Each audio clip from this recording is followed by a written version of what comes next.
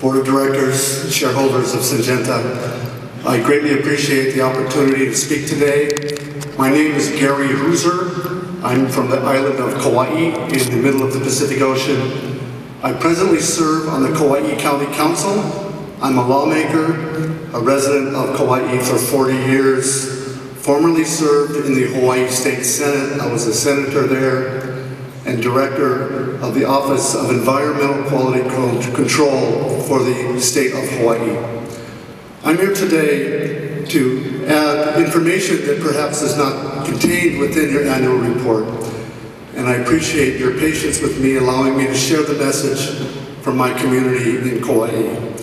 I'm also here today to present a petition from thousands of residents of our small island.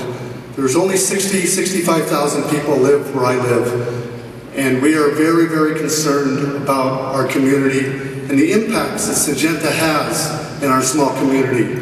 And that petition is very simple. It asks Syngenta to honor the laws of our community, withdraw your lawsuit from the courts of Hawaii, and to give us the same respect, the same protection that you give the people of Switzerland. Right now, Syngenta sprays enormous amounts of atrazine in the fields around homes, schools, and hospitals where we live. Atrazine is not allowed to be sprayed in your country. Syngenta sprays enormous amounts, applies of paraquat, which is banned here and in 36 countries around the world. And you do it daily in our community. There's 4 additional highly restricted chemicals that are sprayed daily around schools, hospitals, and homes where I live. Imagine if you had to drive and live in a community surrounded by GE test fields, and every day you know that they're spraying toxic chemicals in the areas around where you live.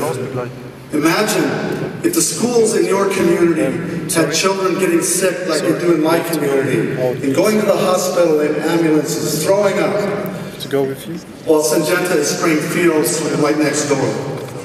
Imagine if the doctors in your community, like the doctors in my community, are concerned about birth defects. You don't understand? And believe that there is 10 times the national rate of birth defects in a small hospital where I live. Stop filming, please. And they don't